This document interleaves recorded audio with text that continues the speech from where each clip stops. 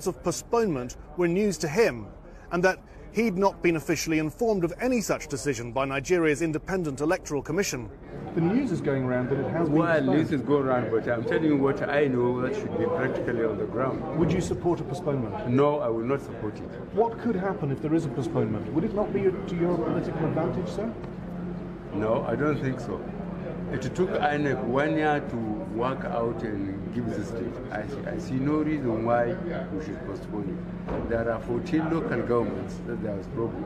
10 in Borno, 2 in Yobe, 2 in Adamawa, and there are 770 for local government in Nigeria. Should we postpone election because of 14 local governments? What would you do about it if they did postpone? Well, what my party will do, mostly it will be my party's decision, not mine. Thank you very much. Sorry, about Boko Haram, the election commission says Boko Haram is the main reason they're doing this.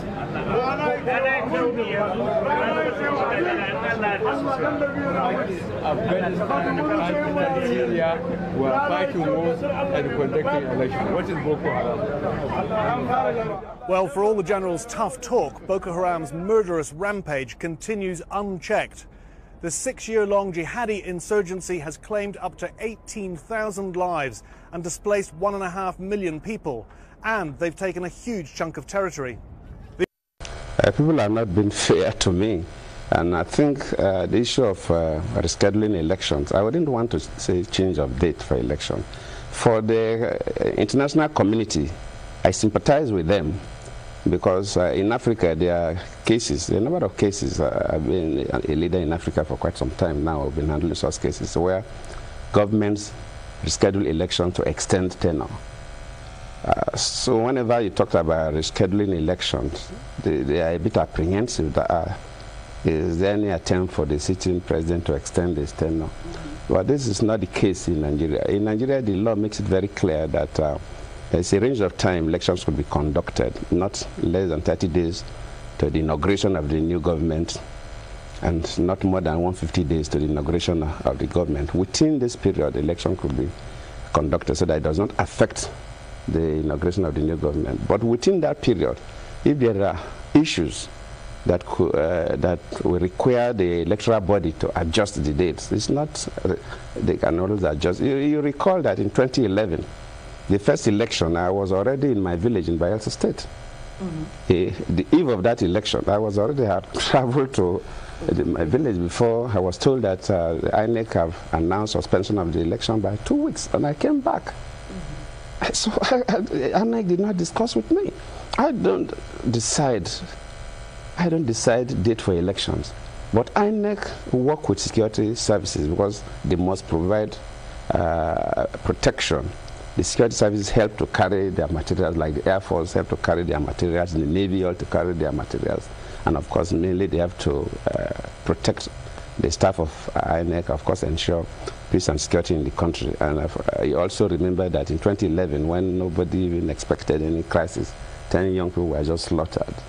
So there are a lot of security implications in conducting elections in Africa generally.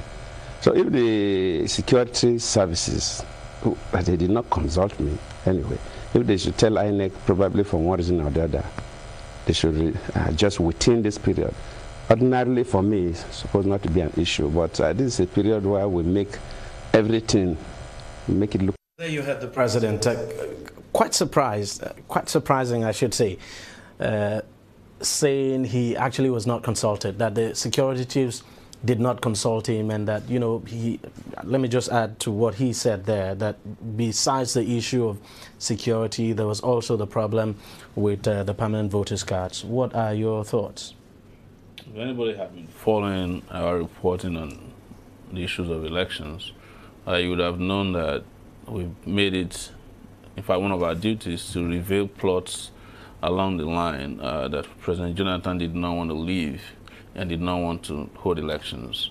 I think one of our stories emerged almost immediately after he became president in 2011, where he had met with Pastor Bakari, Yinka Odumakin, who now works with him, to give them $100,000 bribe. And one of the things he said at that time is like, why are we doing an election? I want a 6-year term.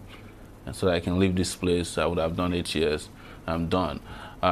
And we've been following ever since. As of October last year, we also wrote a story saying that there are no plans for elections, that President Jonathan doesn't want to hold elections. And we have been writing consistently 2 weeks before the election that these are the plans. Before and after the NSA went to London and set off court to a person who asked him a question that, well, they had advised INEC to postpone. INEC responded immediately that they got no advice from the NSA. And all of this led to one thing or the other, and eventually they went to the Council of State meeting. It was at the Council of State meeting that the NSA and the service chiefs was handing INEC a letter, a security report saying they are not ready for elections. So, with due respect to the president's office, I think the president is lying, but he has not lied very intelligently, in my view. Otherwise, it wouldn't have been open that he's lying. Everybody knows that the NSA couldn't have said what he said in London without asking the president first. And if he didn't do that before he went to London, when he came back, the first thing the president would have called him is to say, where did you get the idea of postponement? Where's the letter? So consultations must have happened, specifically because the president also claims during this media chat that he gets a security briefing every hour. So that's true. That means somebody is not doing his job very well. But the truth is that they have no plans for election. And you could see there are people and voices in this country who speak, and they are talking on behalf of the president. People like Edwin Clark and the rest of them, including who have said openly that they are not interested in election. They want a government of national unity, and they want the president to implement the results of the national conference he organized. And they have been attacking INEC ever since the postponement. Yeah, of course. Edwin Clark actually calling for the resignation and arrest of Jega. People like the governor of Ondo State, Olusegun Mimiko. So all these characters, when they converge around an issue, they are speaking on behalf of the president, except if the president is living in La La Land.